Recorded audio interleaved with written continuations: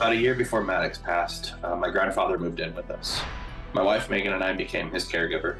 Grandpa and Maddox were extremely close. Maddox would run in and sneak ice creams to Grandpa. Anytime we'd come home from being gone, as we'd come in, and Maddox would, first thing he would do, "Grandpa, we're home." When Maddox passed away, Grandpa was completely devastated. A week after Maddox passed, Grandpa walked out of his room and collapsed. Immediately we called 911. We were doing CPR with him. Yeah, the ambulance got here and rushed him to the hospital. When we got to the hospital, the doctor had told us that Grandpa had passed. I believe my grandfather died of a broken heart. Well, I have Dr. John Whyte here today. He's Chief Medical Officer of WebMD, and he's written a book called Take Control of Your Heart Disease Risk.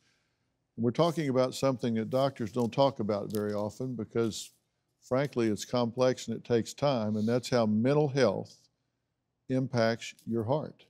And Megan says, just like her husband Tyler, she's been struggling with her emotions, of course, and having heart issues since losing their son, Maddox.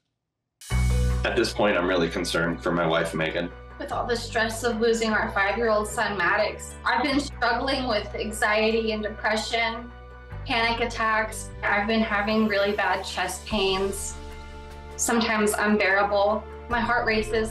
I just have this constant pain in my chest, and it just feels so heavy. My chest pains have been so bad, I've gone to the emergency room a couple times. But the crazy thing is the EKG doesn't show anything wrong. I feel like no one understands what it feels like to go through this grief. I just pray one day I can feel normal again, but I don't know when or if that can happen. I don't even think it's possible. Megan, I think you're right. Normal is in your rearview mirror because of what you two have been through. You're not ever going to feel the way you did before these losses that you've been through, certainly the Maddox loss.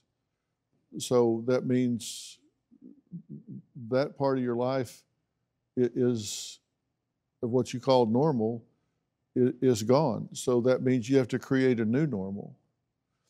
And that new normal is with Maddox as a memory, Maddox as a relationship that you have that's spiritual, not physical, that you commit to keeping alive by talking about him and having pictures and talking about him at holidays and Christmas and around the table and making sure that the children never forget him and all of those things. It's a new normal. We got to be there for our kids. Right. There's no other option. You've got to find a way, and you've got to take care of yourself, and you've got to take care of yourself. And that can be done, right? But to do that, you've got to manage the emotions.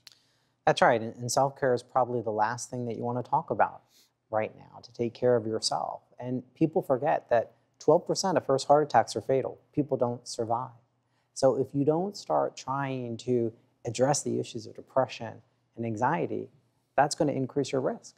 One of the things that depression does that people don't talk enough about is it actually changes the way our platelets work. And platelets are good because they help with clotting, right?